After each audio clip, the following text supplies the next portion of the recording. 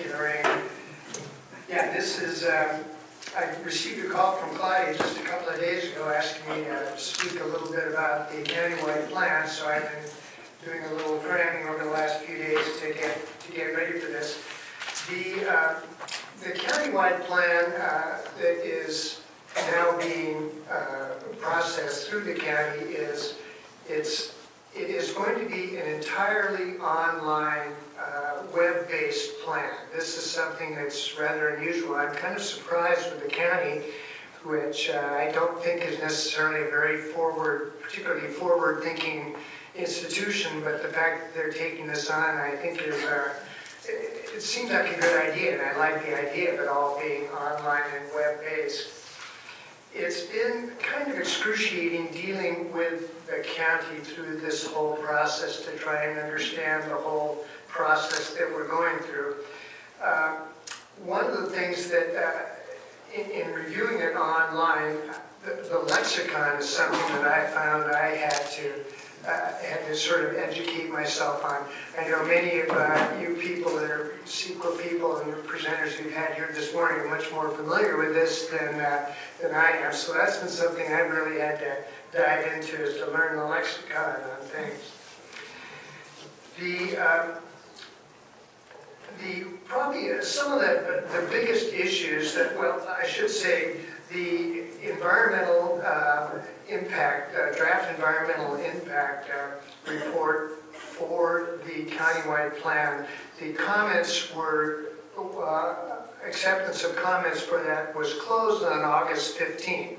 So now the county has it all in the works, and we had understood, and their timeline had said that by about now they would be publishing the final environmental, the final countywide plans. We're really waiting to see what's happening on that. And I have a sense that perhaps, hopefully, because they are taking some of our comments that have been made seriously, they're now in the process of revising the plan to incorporate those comments. One of the biggest issues with this countywide plan is that all of the community plans that had been prepared and incorporated and adopted by the county have now they're going to be abandoned. They're going to be abandoned, and it's going to be replaced by community action plans. And those are plans that are going to be depending on individuals within the community to do a lot of the legwork to sort of protect and guide the community. There were a series of workshops early on in the countywide plan process where community members were brought together to explain and identify their goals and aspirations, and then utilize those as the basis for creating and controlling what's happening in the communities. As part of this, the county has now adopted a process of assigning champions, as it were, to advocate for a particular community. So, for instance, in Joshua Tree, there are certain action statements that are then associated with a particular organization. So I see Susie Boyd here at the Land Trust, and I wanted to make sure she was aware of the fact that the Land Trust is going to be the organization that might be partnering to conserve natural desert habitats and wildlife corridors and to protect native plants and animals. So the Land Trust is going to be the lead champion on on advocating for that. I'm a little hesitant with the county in terms of, are they really going to accept the input from these various champions? And I chose this one in particular in that they are advocating the county is looking to put together, they're saying this champion is going to put together a plan for conserving plants and wildlife and the environment. And they'll then accept that. They put in an estimate, it's going to cost about $5,000 to do something like that. This, in spite of the fact that this is the Morongo Basin Conservation Priorities Report, which was prepared, what, about 2012, so 7 years ago. It costs, you know, maybe 100 times that. And we have been unable to get the county to accept the maps and information that was created as part of the preparation of this report. So it's a little frustrating, and we're really kind of skeptical that utilizing this community action plan process is going to provide the level of protection to the communities that we really feel should be assured. So this is happening, and there's a whole, so they've identified through these workshops, or perhaps just through an internet search, the county planners, or perhaps the people that have put together the county plan.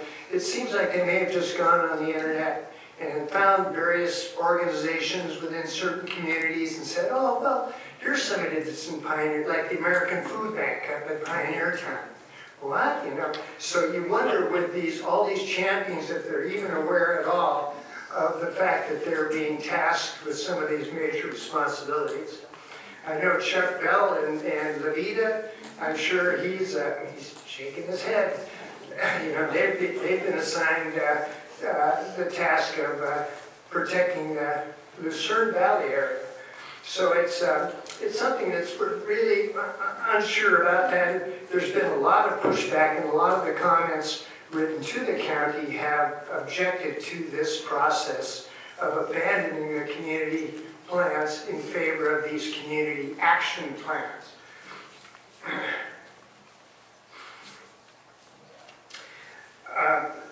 There are another element within the countywide plan that's really concerning is there is a new land use designation throughout the county, Resource Land Management, RLM. And within this land use designation, an acceptable use is industrial scale renewable energy projects. And this really seems to be, we felt so good about the passage of the Renewable Energy Conservation Element, Section 4.10, which banned industrial scale renewable projects within community-wide plans and within RL zones. However, with this RLM land use, we could find RL lands surrounded by industrial scale, and that would be a permissible type of use. So it's something that there have been quite a few people that have made objections to the county about that, and we'll see. These were comments that were made in response to the environmental impact, draft environmental impact report.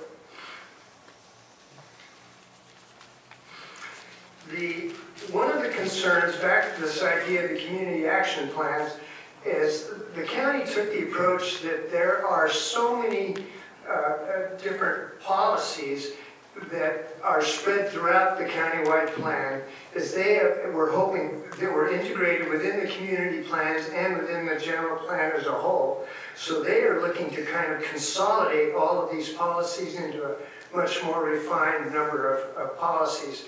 So they have taken the approach of taking each of the community plans and then providing a matrix that shows, for instance, this is the one for Joshua Tree that would talk about, let's see, for instance, let's say, preserve open space to ensure that the rural desert character and scenic vistas of the community are maintained. This was in the community plan.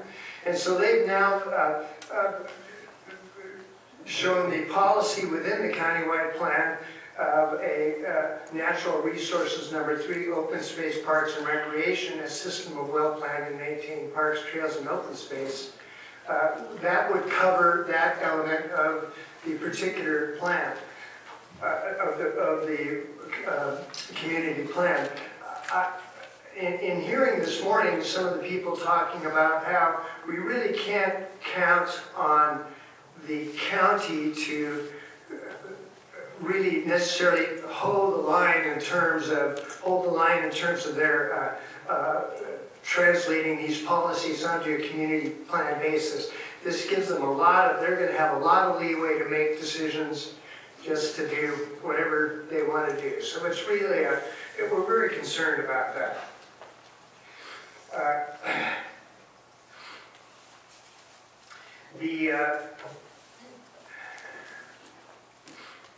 So we're hoping that the county is going to have this EIR, their comments on this done pretty soon.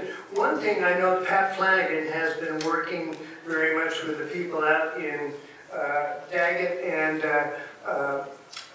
up in the Daggett area, where a large renewable energy, the Daggett Solar by Clearway Energy, was recently approved by the Planning Commission. And we're very concerned. The MBCA, through the leadership of Pat Flanagan, has really helped us put together an argument which we made at the Planning Commission, saying that this is an environmental justice issue, and that the planning, that the approval by the Planning Department of the and certification by the Planning Commission of the EIR did not take that into effect. Subsequently, the county has received a letter from the State Attorney General, Xavier Becerra, saying that the county really needs to pay attention to environmental justice to be in compliance with SB 1000.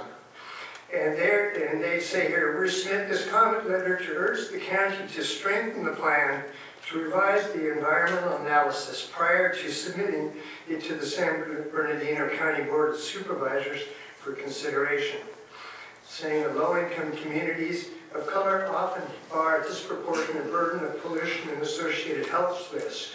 And this is exactly what we would be dealing with up in Newberry Springs.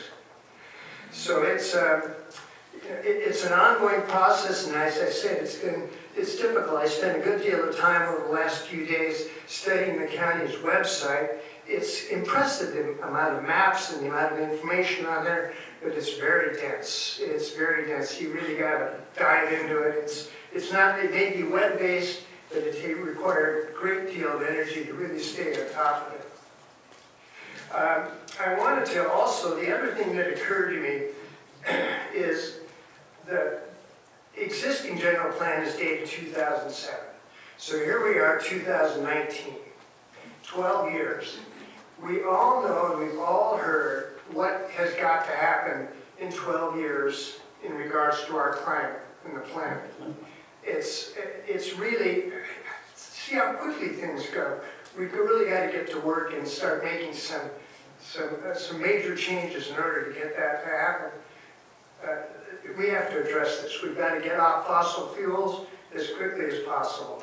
So we have a very small window of time. And I was concerned in looking at the environmental impacts report for the countywide plan that, except in the greenhouse gas emissions component of the CEQA, and within the analysis, there really was very, very little mention of climate change and its effects. And it really seems to me that we've got to start looking at this much more broadly, and hopefully the county will come back and hopefully, I don't know, we'll see. But, and I wanted to just also take this opportunity to say that next Tuesday, November 5th, the Riverside County Board of Supervisors is going to be hearing the Paradise Valley case. And the Planning Commission has, in a very rare case, they denied that application. So I'm hoping, and we've got a few people that are going to go, I encourage anyone that can to make it, to go to Riverside and put on a show saying, let's stop this. One other thing I meant to mention in terms of the countywide plan, and that has to do with scenic highways. Sarah Kennington has been working with Sarah Fairchild, landscape architect, and they have put together an application to designate State Highway 247 as a scenic highway. They just finished the report over the last week, and it's we're hopeful that we can get this, get that designation assigned to that. But it's been a heck of a project. They've done a really good job working with Chuck Bell and many of the people in the Homestead Valley communities. But, so just a brief update on countywide plan. The beat goes on.